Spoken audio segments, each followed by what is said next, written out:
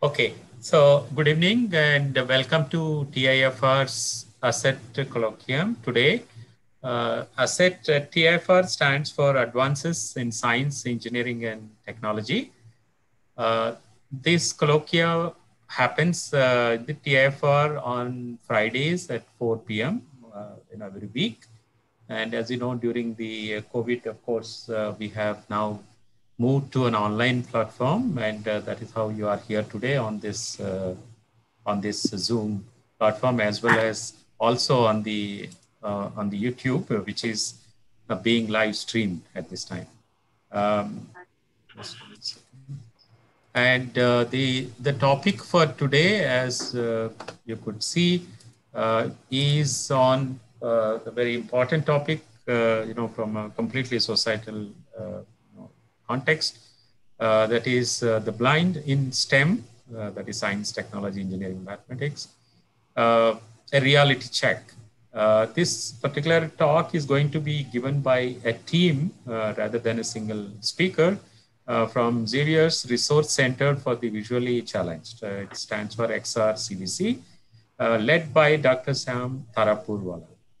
And we also have two more colleagues from the same organization, Dr. Neha Trivedi, who is also from the same organization, as I said, and also Ms. Poonam Devkar, who is the special educator at the XRCVC, working on STEM with students with blindness and low vision. Before I go and introduce today's speakers, I would like to thank Dr. A.P. Jayaraman, uh, who probably some of you know. He is our own DAE person to say. He's from the 8th batch of BRC training school and served in BRC and DAE for about 40 years now. And after retirement, of course, he is one of the posts that he continues to work with. He is the chairperson of the National Center for Science Communications, and he and his colleagues organize very, very useful programs for in the science popularization and outreach space. Um, and then, so let me go down to kind of introduce today's speakers. Dr. Sam Taraporevala retired as associate professor and head of the Department of Sociology and Anthropology of St. Xavier College in Mumbai. He is currently the executive director of the Xavier's Resource Center for the Visually Challenged, as I already introduced, XRCVC, which he founded in 2003. He has been actively involved in advocacy and awareness work in the field of social inclusion using applied research to address key access challenges for the persons with blindness and low vision.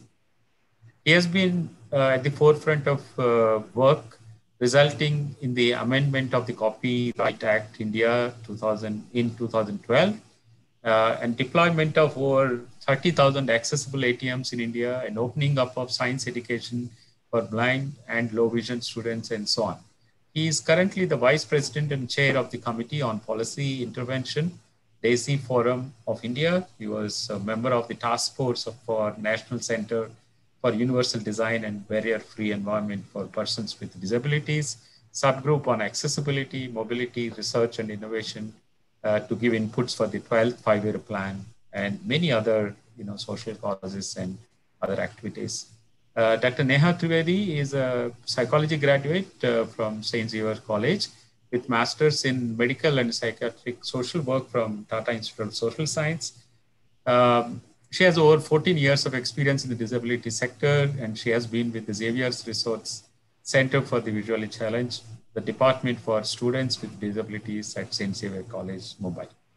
So with this introduction of today's speakers, I would now hand over the platform to the speakers.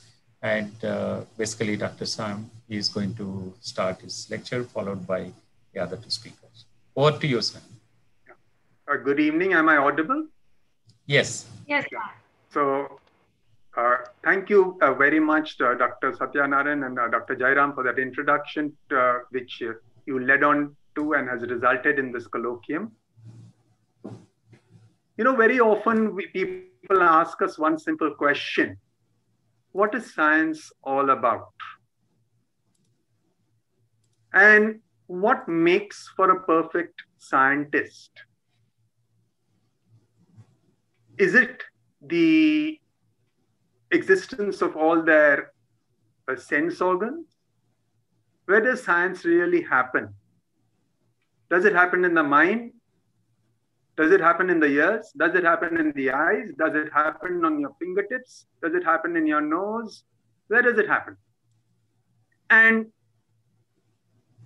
ultimately, the answer is it's a thought process that drives science. If that be the case, what is the real ground level situation? Why are people who perhaps lack one faculty, one sense function, not represented that actively within the scientific fraternity?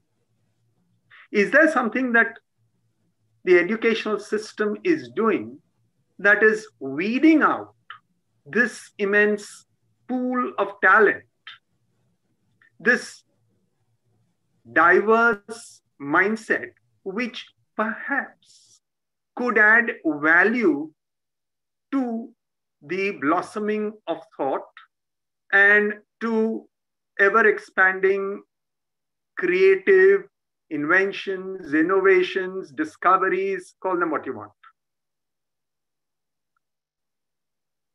I'd like to share one thought from a chemist who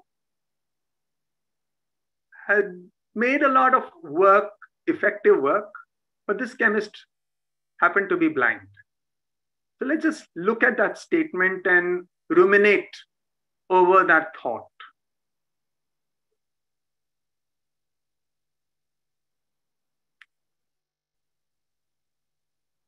Well, what is chemistry all about? Or what is science all about?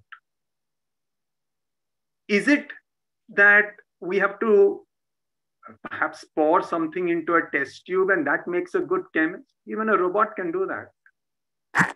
Is it that we have to record the data? Perhaps optical devices can visualize that color change and even report it through computer simulation today. So then, what is science? So then, all about, it's about doing something with your mind. And yet, the blind and low vision are generally weeded out on the count that perhaps they will not see or they will not be able to do science. So let's have a reality check about blindness and low vision. So how do we understand blindness and low vision? I'd like to share, have an exercise with all of you with your, or without your permission anyway. I'm going to share a slide on which I'd like you to note down and send through the chat box to Dr. Satyanarayan. What do you see on that slide?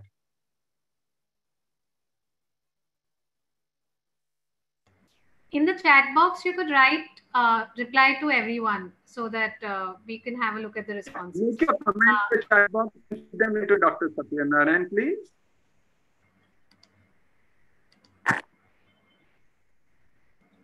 Well, Dr. Jayakumar says, yeah, Sam just is there nothing? Anybody else? Can anybody else go deeper?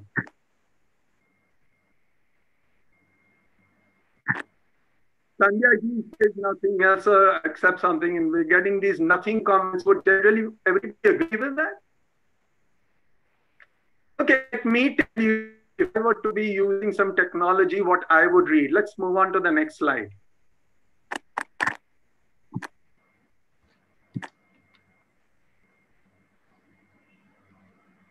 Can you all now tell us what's written on the slide? Can you read that? Hello?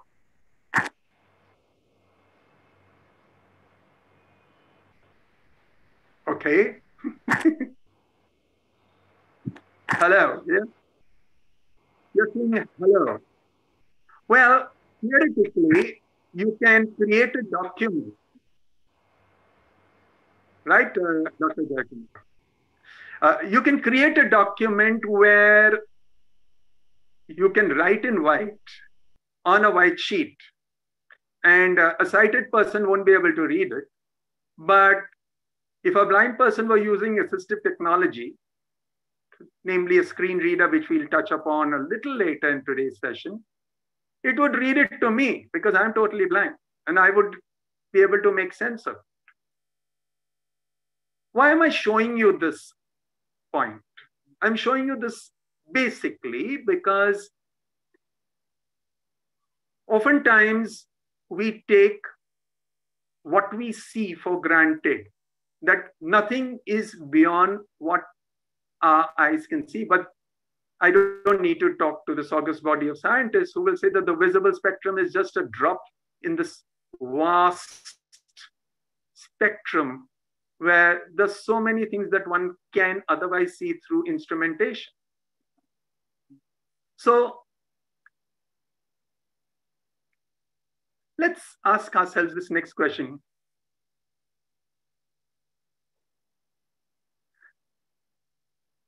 How do the blind work?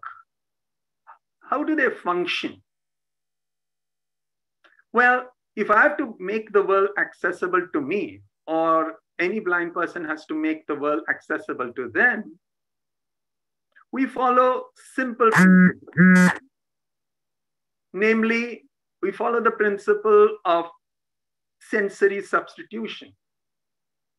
I can't see, but the information has to reach my brain. So perhaps if one road does not work, I'll take the other. If I can't reach destination A through road 1, I may still reach destination A through road 2. That is my ears or my fingertips or my sense of smell. So sensory substitution becomes very important.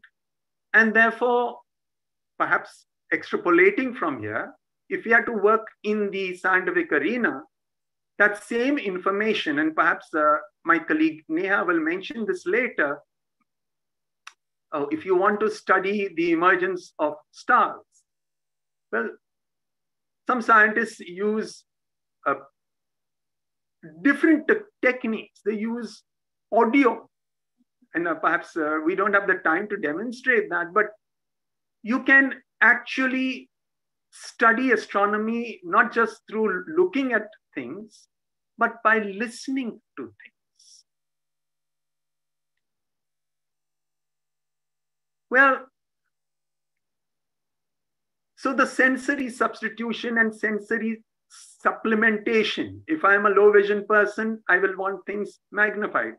Just as the scientists would look through the microscope and use smart optics to boost and boost and boost an image so that the naked eye can make sense of it. The person who is having low vision can also boost print, font, whatever, to be able to make sense of what is written or what is in the world around them. And for this, we use various technologies. If I have to read and write, how would I read and write? Well, when I started my student days and early in my teaching career, computers were not there. Today, we have that assistance. So I was purely dependent on Braille to start with. But thereafter, beyond Braille, one moved into computers, where, well, I work with my monitor off. I don't need the monitor.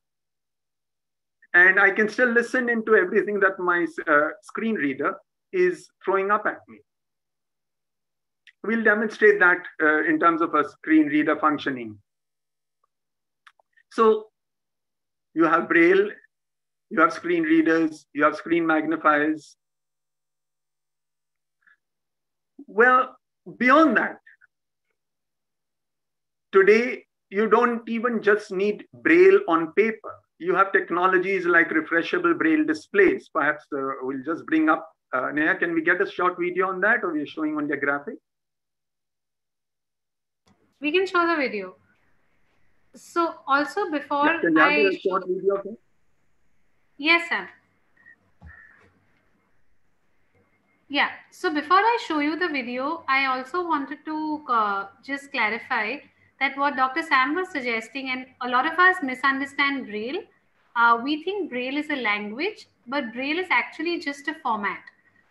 So Braille, as you can see demonstrated on the slide right now, is a combination of 6 dots. Dot number 1 would make A, dot number 1 and 2 would make B, dot number 1 and 4 combined would make C. So this is great for a mathematics, right? It's like a puzzle. A different number of combination of dots make a different alphabet. And therefore, Braille can be written in any and every language. So it is not, it is a format, it is not a language. And that's important to remember. And which is why Braille can also be written for numbers, and Braille can also be written for all scientific notations. In fact, the scientific code for Braille is called Nemeth Braille and was invented by a blind mathematician because he found that there was lack of access in STEM for the blind. So his name is Abraham Nemeth, and the code itself is named behind him called Nemeth code. So I will also quickly show you a video on a newer technology for Braille. Traditionally, Braille was handwritten. Now there is also electronic Braille called refreshable Braille, and I will just show you a short demo of the same. Poonam, you are able to see my video? Yeah, okay. We can see. Yeah. We have a simple and informative menu system through which you can read. So as you can see, this is a small note-taking device where the Braille dots are refreshed. So they are going up and down, and you can hypothetically put a Word document inside this Braille note taker, and the document will be converted into Braille for the blind user. The 6 keys that you are seeing on the note taker, which the person is punching, each denotes dot number 1, 2, and 3, and 4, 5, and 6. So the person can type in Braille, save a document, and from this SD card, that document would be available to be seen as a Word document. So that is what technology has done, and this is work of scientists. So the more scientists think of accessibility, the more accessible the world becomes. So yes, Sam, two for IITs in India, one in Mumbai and one in Delhi, both have thrown up much cheaper refreshable Braille devices. And interestingly, one of them has resulted in a startup in Mumbai. So what used to cost around 2.5 lakhs of rupees now can be made available to Indian users at around 30,000 rupees. And that's what science can also do. But that's by the way, but it can also facilitate the active engagement of a young scientific inquiring mind of a person who is blind to note down things the way he or she would wish to and learn. So that's a refreshable Braille display. Some other examples of access technology. You can have simple software on your PC which can boost the image.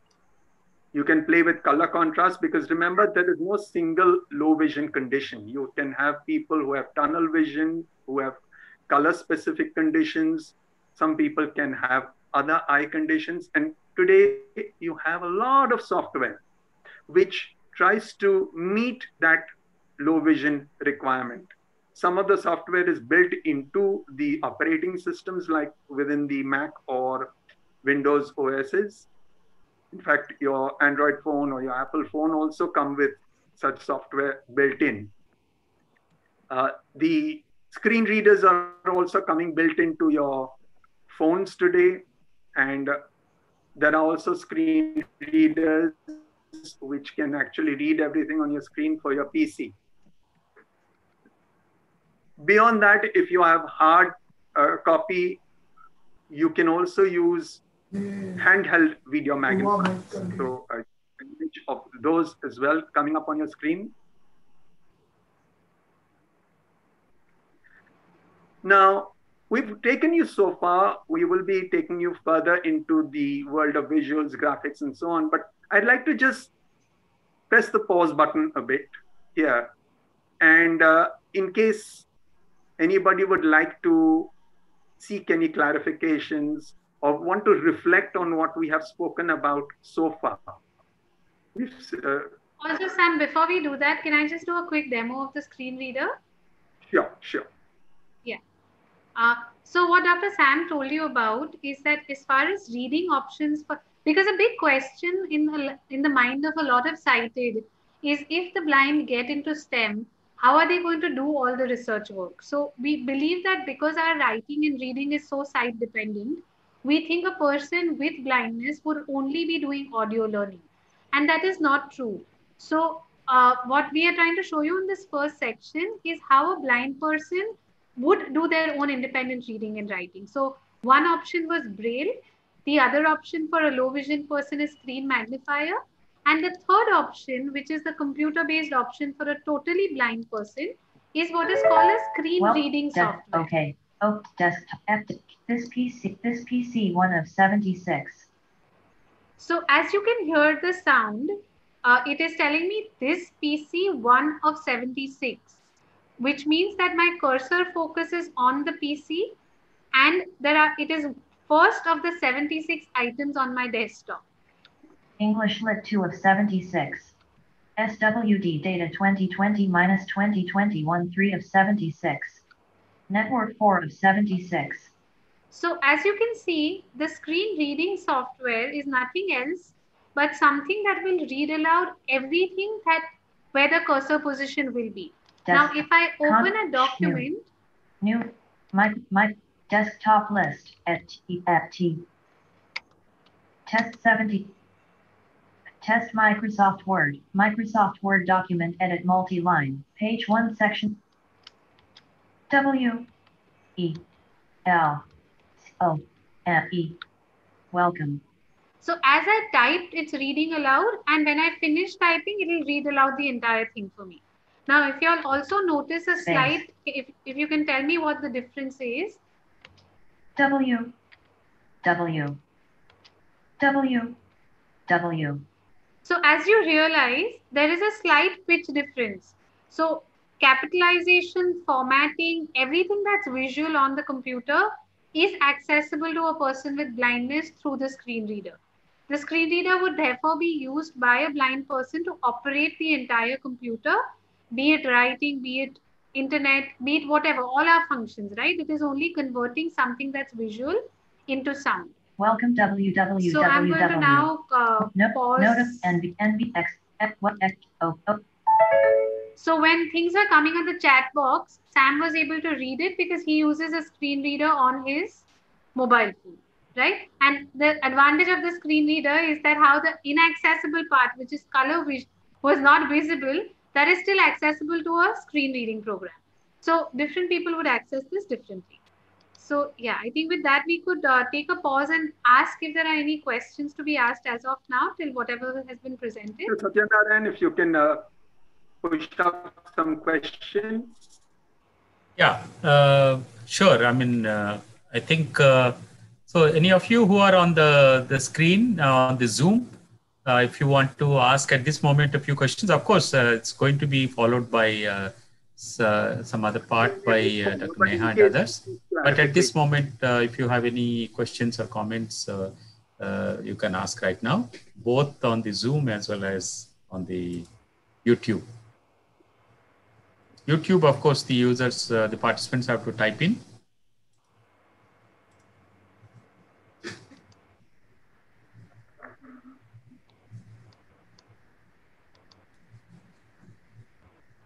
Okay, and perhaps if there aren't any queries right now, we could go ahead with the session.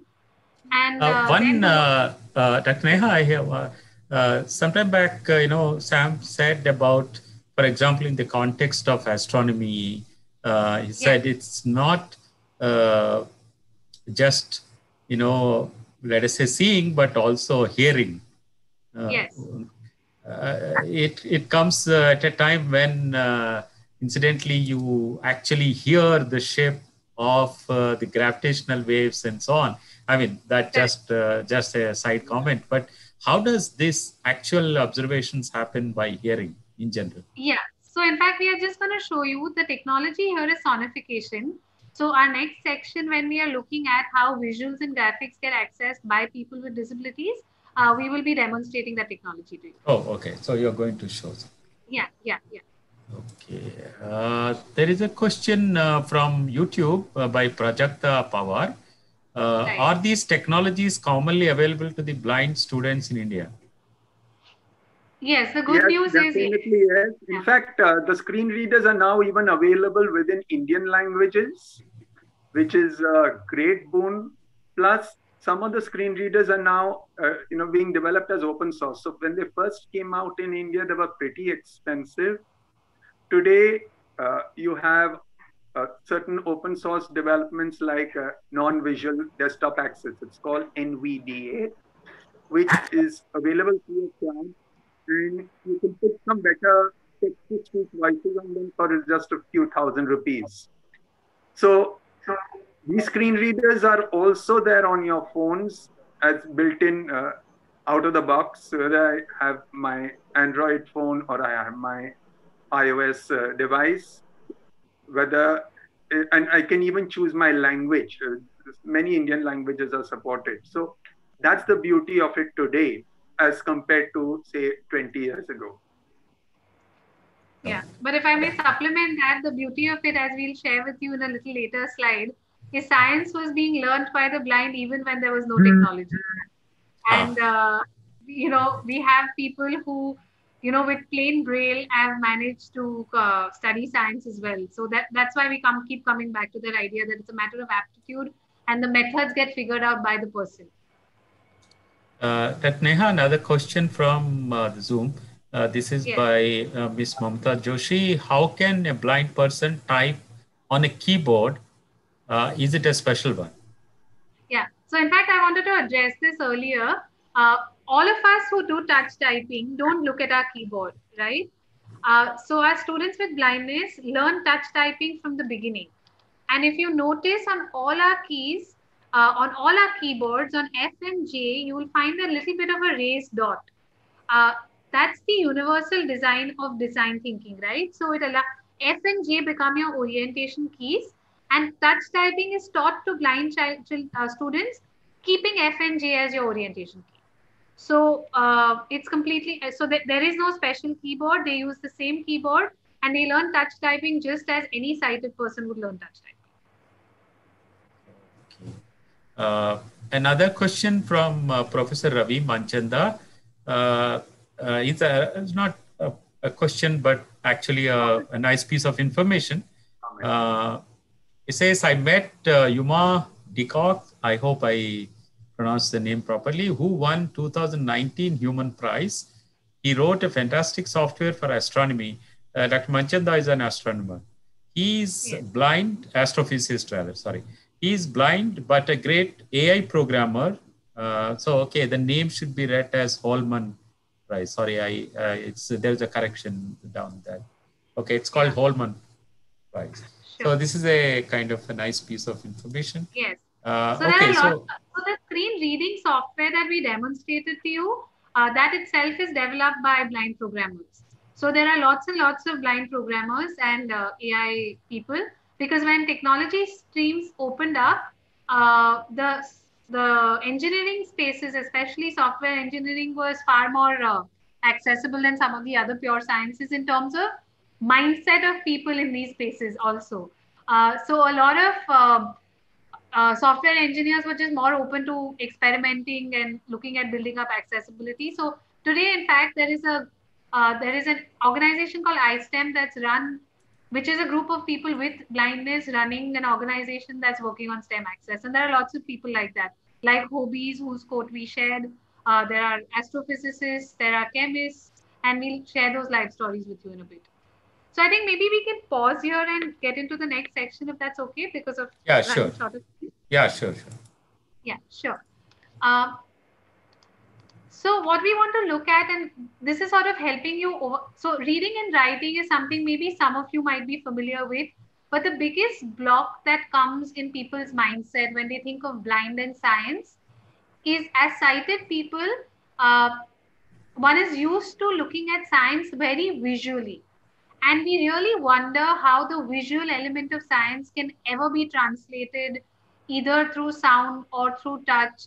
And we have our largest doubts related to that. So we just want to show you how the blind access the visual world, right? So there are 3 or 4 key ways in which the blind access the visual world. One is what is called tactile diagrams. We have a scientific diagram, and the same diagram can be translated into a diagram which can be felt through touch. I will just show you also, while the images are 2D flat, I just want to show you a real diagram that we do for one of our students who's studying chemistry at St. Xavier's College. And if you can see this diagram which I have printed, this is a botany diagram, it is raised. So as a result, the student will feel the diagram and understand what the image is. Now, our instant reaction to something like this might be, wow, this requires an extra sense. But there is nothing wow about it, because this is the primary way through which a blind person accesses information. So they tend to use their touch more. Therefore, they might have increased tactile sense. It's not a sixth sense at all, but their source of information is touch. So tactile diagrams becomes a very, very effective way through which students with blindness and professionals access visual information. The other method is through models. Now, a lot of these are mainstream models, and mainstream models that are more tactile. So if you can see, this is a cell model, but different parts of the cell are highlighted through touch. Similarly, this is a periodic table model, and what is flat, the entire table has been raised through a 3D model to help the blind person understand the layering. So there are lots of these models that get used. You might also wonder, this is for something that a blind student will study. But what about a blind person or a professional wanting to do their own drawing work? Can they do their own drawing work? And we have these tactile drawing instruments, which I would like to demonstrate to you. This is a plain paper. I have put it on a silicone red rubber mat, and I'm using a drawing tool. This tool, you know how you and me will draw with a pencil and we can see it. A blind person, if you can see on the demo here, as I put this tool down on the paper, a tactile mark is made. Now you may not be able to visually see it, but you will be able to feel it. So a blind person would use a tool like this to do their own drawing work, provided they've gotten training in it. And a lot of the awareness work that we also do is we train people with blindness also in doing tactile drawing and using tactile diagrams. So this is a tactile drawing tool that gets used by people with blindness to do their own visual drawing. So whether it is physics diagrams or chemistry diagrams, or economics diagrams and charts, a blind person could draw them. When it comes to graphs, right, and a lot of scientific data gets represented graphically, it's important to remember the purpose of graphical representation. Graphs are nothing else but pure data presented visually for visual users. It need not always be presented visually. So if I'm not a visual learner, I don't need to present my data visually. However, if I do want to, there are alternatives. So in order to understand graphs, we use what is called this Braille graph paper that is shown on the image right now. A blind student would plot a graph through using tactile markers. These are called wiki sticks. So you can stick them on the graph paper. If you were studying a diagram, it would again become a tactile diagram for you. And over and above this, there are also now electronic accessible solutions for both drawing diagrams, drawing graphs, and submitting them. The calculators, there are scientific calculators and regular calculators, also have audio versions of them available. So any scientist needing to work with calculators who's blind would use audio graphing solutions. So I'm going to at this point request my colleague Poonam to show you both the software solution for drawing graphs and accessing them through audio, which is the sonification system that we were talking about earlier, and how physical calculators also get made accessible through audio. So over to you, Poonam. Thank you, Neha. we are going to see, like Neha said, there are audio Meeting. like there are physical graph options. There are options for a person to plot graphs either on computer software or they can have a hard device on which they can plot their graphs. When it comes to plotting graphs using a software, there is a software which is Desmos, which allows a person to type any expression or insert Zoom, the host has asked you to start your video. or insert Meeting. any data in tabular form and plot a graph of that. I will be demoing how to plot a graph of any expression. So here I have started the Desmos website. I will be Demo Google typing Chrome. expression which I want to plot. For example, if I want to plot a graph of example which is x plus y equals to 2. X plus y equals 2. 2. X plus y equals 2 has graph. While typing x plus y equals to 2, the screen reader announced me what I have typed. And after finishing typing, it also announced that there is a graph on the screen. When I want to see what that graph actually is, I will audio trace the graph, which will give me a sonification for that graph. Graph paper showing H. Playing graph. As you all heard, there was a ting sound which changed its pitch while it was going downwards. Like this, the blind student will understand that the graph is going downwards and there is some graph plotted on the screen. If the person wants to navigate through all the points those are there on the graph, they can navigate through using arrow keys. 0 at X. 2y. 0. So points those are on the graph. If I want to see what is it, I will go for how the changes when the graph goes upwards.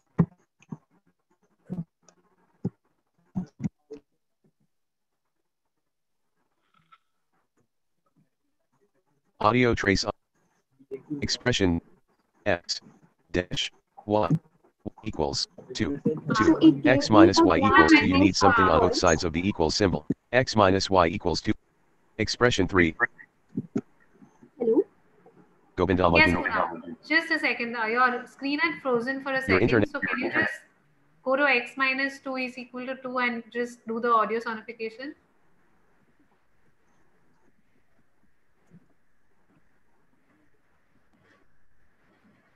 Expression. Graph paper showing H. If you Playing graph. the pitch changes when the point touches to when it intersects with the x-axis and y-axis. If I go along with the arrow keys, listen to the difference that it gives while the sonification X, changes at intercept x-axis and y-axis. It gives a water drop like sound when it intercepts the axis.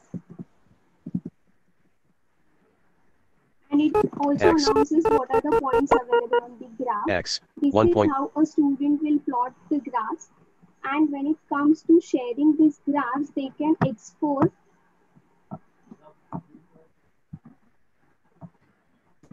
Show thumbnail There video. are options to Audio trace off. Demo. Video there content is window. option Share to your graph. export graphs. The student can either share the link of the graph or print it directly as a submission or export it as an image and attach it in any document that they want to work on. This is how they would do it with softwares. There are hardware devices which function similarly and can be used with for plotting graphs, which I will be demoing.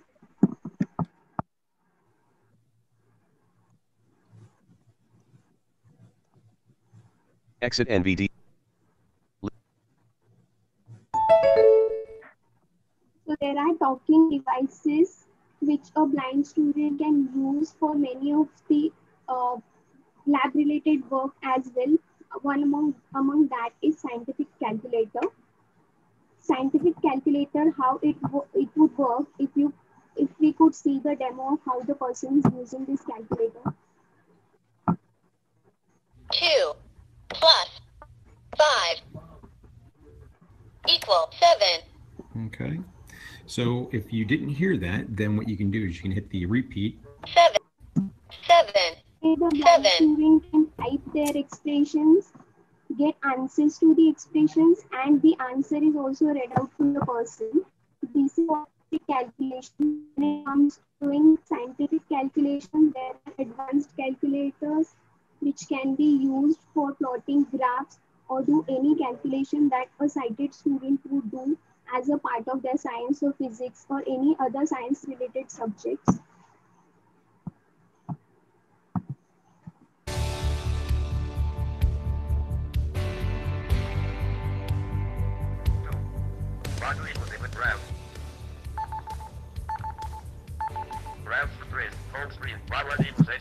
Like how we saw, the work, it gives us sonification. The hardware device also has the feature to give sonification of the graph that is plotted on the calculator, and it also allows us to see what are the points plotted on the graph, etc. This is how a blind student would access all their scientific calculations or plot all the graphs in case they want to plot any graph or submit their graphs to the instructor.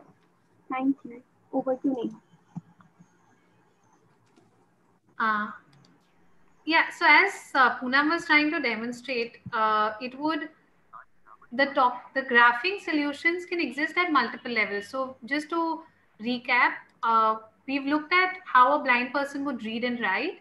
They would either use braille or screen readers or screen magnifiers, depending on their preference as also their level of vision. With regards to accessing graphics, they would either use tactile diagrams or models or software solutions. For calculators, there are audio calculators available. And if you sort of look at all the solutions you've seen so far, it's really not rocket science. It's as what Dr. Sam told you initially. The two fundamental principles operating here are sensory substitution and multisensory approach. I can replace my non-functioning sense with my functioning sense. I can either replace it with my one working sense or with multiple working senses. So the only thing that's not working for a person with blindness is their eyesight. No point is their imagination, their intellect, or their capacity to visualize getting affected because their camera of their body is not working. They will be using their touch as their camera. They will be using other senses as their camera to seek in information and to process it and make meaning of it.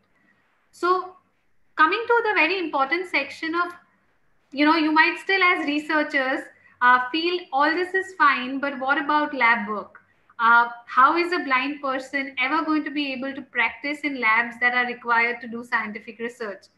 So whilst we don't have too much time, we wanted to flag some of the key solutions that blind scientists across the world use and successfully participate in laboratories. So very simple, access to the laboratory is done through using of their cane or smart cane to understand orientation. Workstations, right? It's always good for the part that the blind scientist has to be careful about is things spilling over. So what people recommend and use are fixed workstations with clear tactile markings around. So simple things like using of trays to put instruments go a long way in helping create accessibility in labs. A lot of the material that needs to be used gets given tactile marking. So what you see on your screen right now is braille tactile marking for a beaker, or even a simple marking like a rubber band around the beaker to distinguish it from another beaker. A very simple solution that our students use is, instead of putting all the solutions in the same beaker, they will put solutions in containers with different shapes. And therefore, they will know that what I have put in a beaker is this, what I have put in a test tube is this, and therefore they can interchangeably use without needing labels.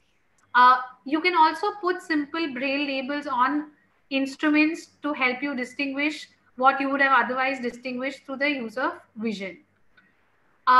Measuring instruments, right? Whether it is from pipettes to spring balances, all of them can be given tactile markings. Today, there are a lot of fixed volume pipettes that are available in the market, which are better used for all advanced science and well-equipped scientific labs. They are already using fixed volume pipettes, and this is what our students are also using. When it comes to biological sciences and dissection, we do very simple in-house solutions like what you see on your screen, which is a guide for a slide guide, right? So we have created a guide frame and cut off the part where the student would have to put the slide to ensure that the student's slide remains in a fixed position. We have given a tactile marking on the frame that will allow the student to put their sample in the center of the slide. It is it might look very simple, but it's the simple that's very, very effective. So we would use this to create slides. Dissection is a tactile skill. A lot of times as sighted scientists, we forget that when we are dissecting something, we can't always see it.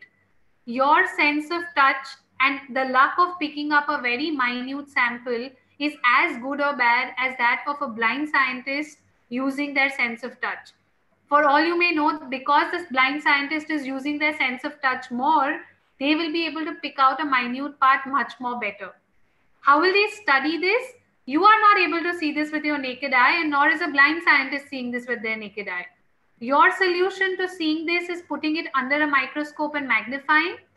The blind scientist's solution to this is creating an enlarged tactile diagram of what you see under the microscope. So the method of accessing the invisible changes, but we need to remember that as scientists, most of us are studying the invisible, and therefore lack of sight should really not become a hindrance to studying the invisible. The journal work, writing work, publishing work happens the same way using screen readers and braille that we've already shown you. And the few things which today for whom technology still does not exist, which are visual reading on physics instruments, for example. A lab assistant gets used to read out the visual readings. We need to understand that use of a lab assistant will soon get replaced with AI for most of us. So if a lab assistant is being used to create access, it does not need to be seen in that framework of dependence, because it is not. It is simply a human person doing what a robot or an AI is going to do in the future. And here also lies the scope of creating a lot of innovative access technologies, right? So what exists today can become much more accessible in the future. And that is what we'd like to conclude with, essentially with a few key questions. That do all researchers do hands-on work? And do you need to always be doing something to its minutest point to be able to guide knowledge in the field of study? And these are some real life experiences, and this is what I'd really like to highlight to show to you that science has existed before assistive technologies existed. We have people who are blind who've been in the science stream since the 1750s and perhaps even more. The earlier ones may not be documented. So we have somebody called Francois Huber who specialized in honeybees, and he did all his observations through using sighted assistants. However, the knowledge was his. We have Jacob Bolotin, who was the first totally blind physician who studied from the Chicago Medical School way back in the 1888. Abraham Nemeth, who I spoke about, was a blind mathematician, and he actually invented the Braille math code because he found the existing Braille code limiting to study advanced science. Currently, we have at UC Davis this person called Dr. Girard Veremji. He's a marine biologist and he studies shells. And what he has found is his sense of touch enables him to do discoveries which a lot of sighted people are able to miss because they don't see it, and even he can't see it, but he's able to feel them better. So there, right? Because he is a blind scientist, he's able to contribute to knowledge which would have otherwise got missed out. Wanda Diaz is actually a blind astronomer who uses sound to study visual data through sonification. And what her research work has shown, and she currently works with the South African Astronomical Observatory. I would really encourage you all to see her TED Talk. Because of lack of time, we couldn't show it to you here. Her use of sound has revealed patterns in astronomy science which she's studying, which were otherwise getting missed by the visual graphic tools that were used in astronomy. So I want to highlight this, that creating access and having people with disabilities as scientists opens up data which otherwise the sighted scientists are missing out because the method of use is different. Kent Cullers is an optical physicist who's blind and who's been working at the SETI Institute in California for many, many years. The unfortunate story in this slide is all of these are out of India researchers. Does that mean that Indian blind people are not scientists? In fact, in India, we have the maximum scientists and scientific knowledge and skill. And yet, amongst our people with disabilities, because of our limiting laws, our talent has not been coming in. So, what Sam told you earlier, we've been actively working with scientific institutes in India to make them more accessible, to let people with disabilities come in. And we've had successful examples over the last 5 to 6 years. Karthik, who's a computer scientist, now works with Microsoft, unfortunately had to go to Stanford to study because our laws did not permit him to. Went ahead and became a successful computer scientist. Kritika Purohit is a totally blind student who became a physiotherapist very much in Bombay and now runs a clinic in Virar, for whom we had to go to High Court to change rules. And this is where we would love to see your participation as the community, to open up your mindset, to see, is scientific temper and capacity a matter of intellect? Why should we let physical disability come in its way to pursue this? We have never really insisted that you must write with your right hand or write with your left hand, correct? So why should we insist that science should only be done through sight? And as scientists, the more data types that we can build in, the more scope we have for invention and discoveries. So we would really love to encourage all of you to question your individual ideas on this, to not only encourage more individual careers in the field of science, but also permit greater scientific discoveries. Because the world has shown that inclusion not only allows to create access for individual careers, but is perhaps a great path to greater scientific knowledge. So with that, we'd like to pause. We would love to encourage you to be part of this journey, collaborate with us, and connect with us and see how we can make TIFR, for example, a space for great people with disabilities coming in and becoming scientists and joining in this journey. So thank you very much for having us here, and we'd leave it over to the question, answer, and the moderator. Thank you. Look forward to questions. Okay. Thank you very much, Dr. Sam, Dr. Neha, and Poonam. I must say that what you told us today is something quite a lot of new things. I'm sure we didn't know many aspects of what you actually showed and demonstrated. Of course, the part that you really showed on the last few slides are something which we will go with, after this talk, and that I think that is something which will come with us these particular thoughts. But what I would say, the same asset forum on which you have been talking, we also kind of hosted quite a few talks on related to this subject. And I must say all of these have been bringing us something about the need for where, we can, there is a lot of scope where there is a mutual scope for, let us say, collaborative work, and also bringing the aspects that you talked about, particularly saying that how people who are visually challenged can actually go and do professional science. So this is, I think, that that kind of a statement that we are really impressed upon with your with talk here. And I also recalled recently, sometime back, we had one talk by Dr. Balakrishnan from IIT Delhi, who actually, whom I met in some IEEE domain, and he gave a wonderful talk in TIFR on, of course, you must be kind of knowing this so-called smart cane. And in fact, he just was awarded a Google Award. Google Award, yes. For yes. inclusion. It just came out recently, today. Fantastic. I mean, it is something which I think are very inspiring examples. Yours is absolutely inspiring.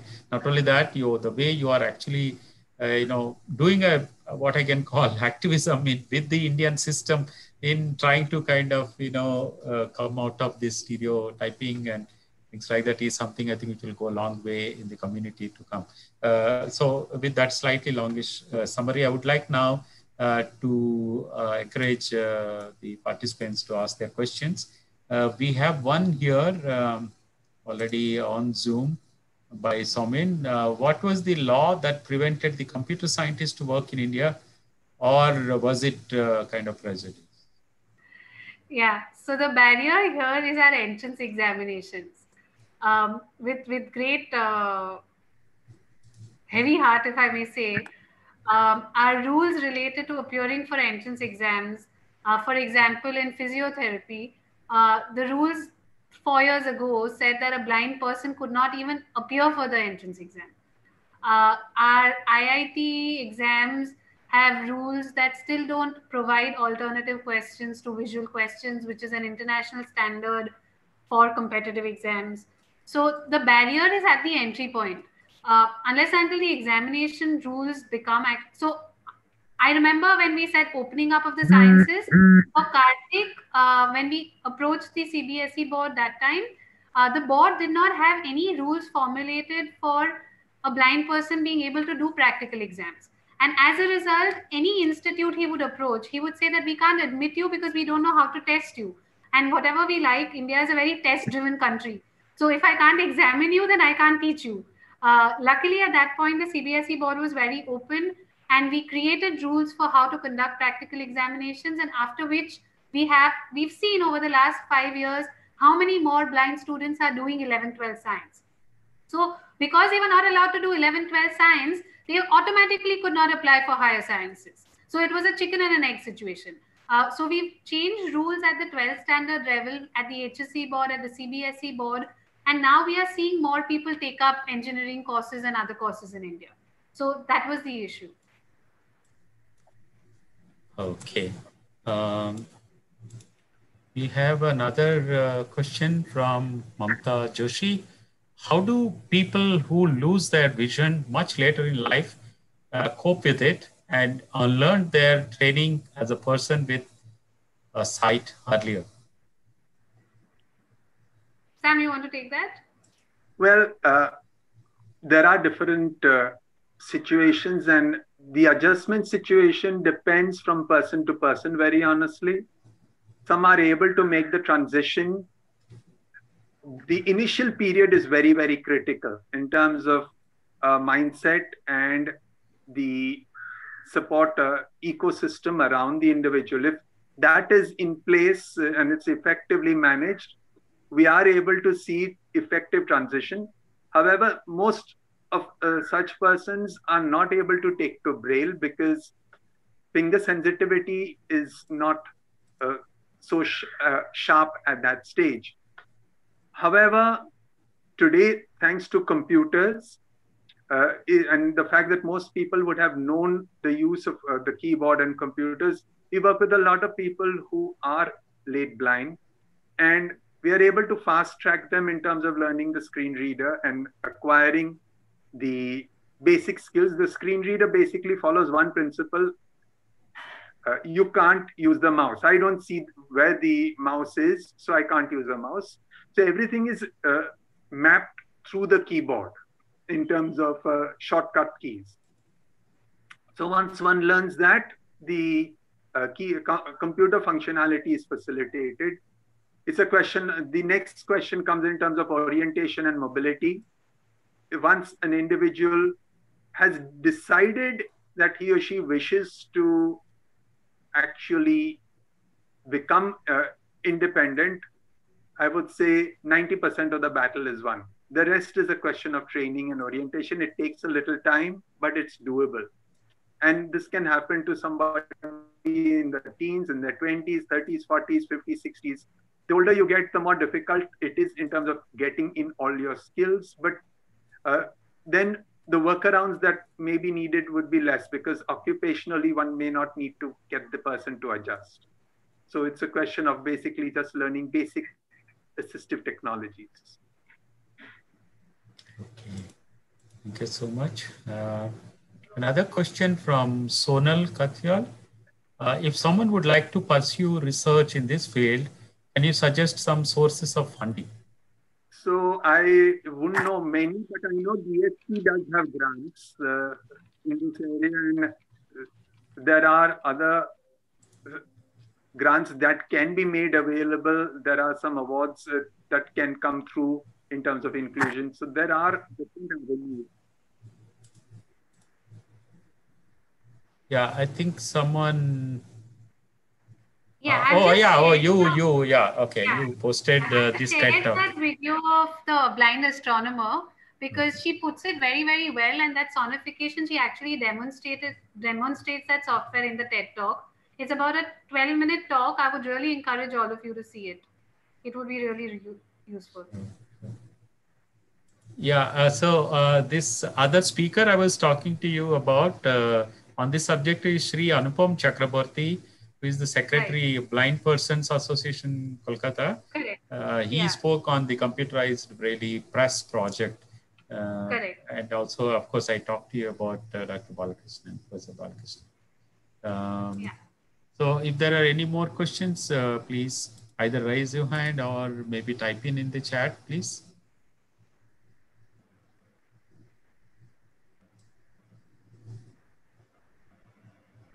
Okay, I think there are no more questions. So I would like to then thank all of you, Dr. Sam, Dr. Neha, Trivedi, and also Poonam, for not only talking something which is obviously we didn't even know that there are such a possibilities given the current technology and the tools that one could actually pursue things way beyond what a person with visually challenged person can actually pursue as a professional career, and some of the examples are really inspiring.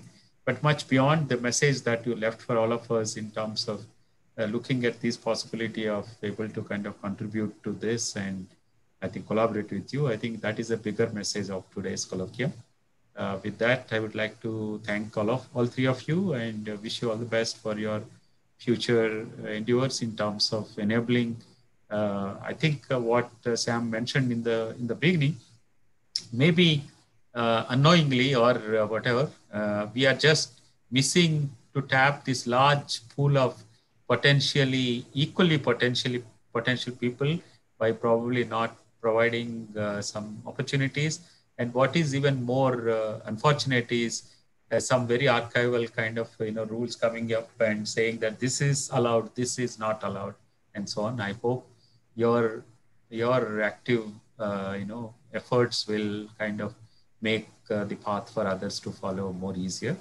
With that, from all of you at TIFR, we would like to thank you for being on call with us and able to share your nice examples of the success stories. Thank you very much. Thank you so much, everybody.